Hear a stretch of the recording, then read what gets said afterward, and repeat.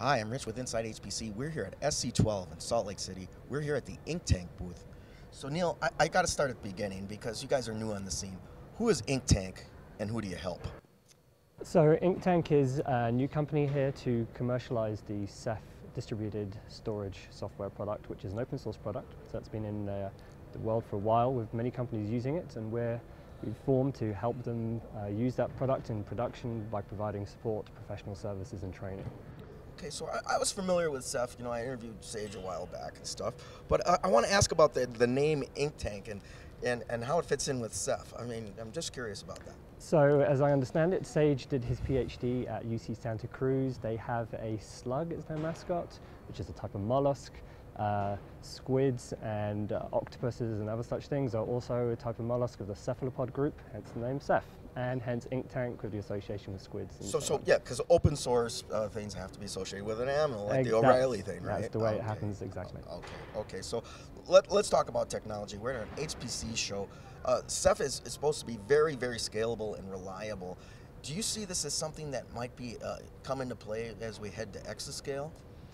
Definitely. I mean, this is one of the sort of unique things that Ceph is trying to bring to market here, which is that it brings the same type of scale out that a lot of the web services companies in the Bay Area, the Facebooks and the Googles, have managed to achieve. That we've got an open source technology which allows you to do the same thing or get the same scale, but without the hassle or the pain of traditional storage technology. Okay, so are you guys kind of in the model of, say, like, you know, with Ubuntu and Canonical, you provide the support for this open source and you know, foster the community? Exactly, that's right. I mean, the community is larger than Inktank, and there's many people contributing code who are not Inktank employees now. But yes, we're here to help people who are trying to bring this into production or do proof of concepts by providing the support, training, and professional services. Okay, so something like Ceph, I would think, would have a definite cloud play as well, would it not? It certainly does. So a lot of people know Ceph for the distributed file system, but it also acts as an object gateway for people who are looking to do object storage, and also it does block. So with the block service, we've integrated natively with OpenStack, with CloudStack. There's an integration with OpenNebula. So whatever cloud system you're using, you can use Ceph as the block backend for that. But a lot of people are just using it to do sort of cloud-like object storage as well, whether it's service providers or enterprises. Okay, so I was just curious about how to characterize the type of customer that could benefit from Ceph. What kind of pain points do they have now that Ceph could make better? Well, cost is an easy one. Being open source, you know, you're not taking a hit on the proprietary software there.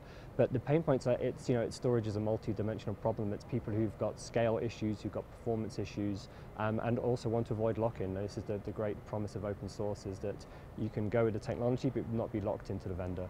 Yeah. So Neil, I'd be remiss if I didn't ask you about big data.